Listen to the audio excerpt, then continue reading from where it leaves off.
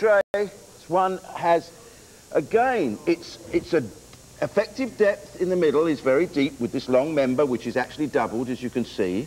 They're pre-stressed. These members are arched, not because they've been steamed that way, but because this heavy bunch of cords at the bottom here have been, that's what these are. These are not supports, these are totally independent. Bing! They're just things used to wind up and get some pre-tension in those tensile members, and then just resting against there. So essentially, it's two crossed members, pre-stressed, effective depth deep in the middle, a little bit of spread here to get some stability. It's a question of just how long that stays that way. Quite clever. That's good, Michael. You put that in between here so that when the load is on there, there's no way this can flip out sideways because it's being sandwiched between those strings. Perfectly legit. It's using the loading characteristics to work for you. Where do you reckon it's going to break? Probably here. Again, because it's that's getting kind of long, isn't it? Yeah. Yeah. It might be. Do you think probably through deformation? Is that what you expect? Yeah. What's it weigh? 25.3. 25.3. Okay. Yeah. Hillary's was, what's the ratio? About 125 to 1? Okay, let's just see what this one does. I mean, they're entirely different bridges in that sense, but it gets some idea. The sling is quite long, do you think? Or? Well, I think it is. Do you think we could just do that? Yeah. How's that? Right, now it's not so long. Okay, so now if you could start to, can you spread them out the same way? Probably can. If you put one through there, it will save an awful lot of time if people can be certain that the slinging arrangement is going to be the right size. Was that premature of me to do that? If I put the brick this way. Sure. I expect it. Okay, let's do 5. Yeah. These are 2000s. What's your knees? Yeah.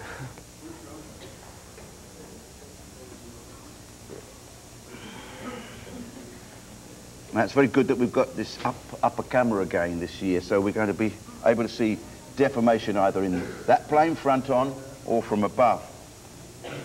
Okay, now that's just simply settling out. Things... Yeah. There's no problem with that. Okay. It's taking up its position of rest, as they say. It's another 2000. A part of the point of having these cameras is not just to sort of be with it as far as the media is concerned, but you're busy loading. You can see when we watch the playbacks afterwards, you can see what happened from above. So don't worry about seeing everything at once. Just be careful the way you load them. I'll stop that from springing off, which would be disastrous.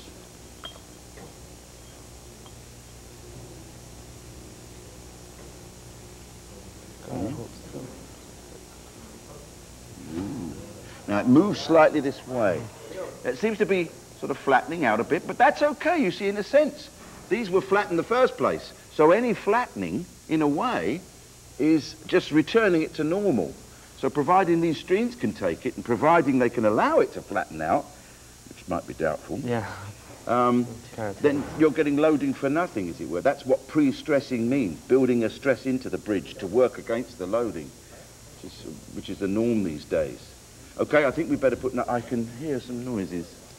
Bit of fatigue, possibly. Let's get number 3, which is the design load anyway. Probably, if you put it in this way, it'll save time, and you can also put it towards the back. See that they're tipping towards the front? Yeah. So you can compensate for a little bit.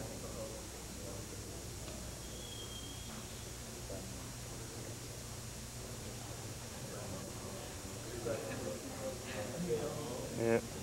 There we go. Now, this back one is bending much more than the front one. In fact, it's bending in the opposite direction. Ooh. Meanwhile, it went over there. So we'll have to pick that one up on the slow-mo. But I think it went where you thought it would. Yes, indeed. We were looking at the left-hand side, where, in fact, it broke at the right. Now, the question is, did it break at the far end?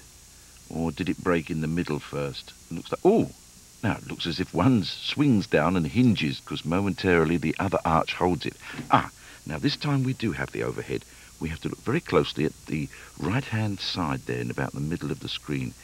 What breaks first? Does the little tiny piece that was pre-stressing it flip out? Or does the foot of the arch snap first? It's probably going to be extremely quick, so we must look very... Now, it's beginning to distort to the back. Oh, there it was. It broke. It simply broke, actually, where he thought it would. A very interesting bridge, and I think a very good ratio. Although it only just made the design load of 3 bricks. Okay, so now that's sitting on there. So this is